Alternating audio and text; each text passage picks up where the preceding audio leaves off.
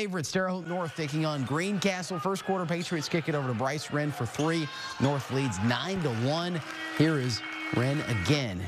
About a three-pointer this time with the shooter's roll. He had 11 points in the first quarter. Patriots are out red hot. Wren finishing with 15. North would continue the fast break as Braden Walters throws that one down.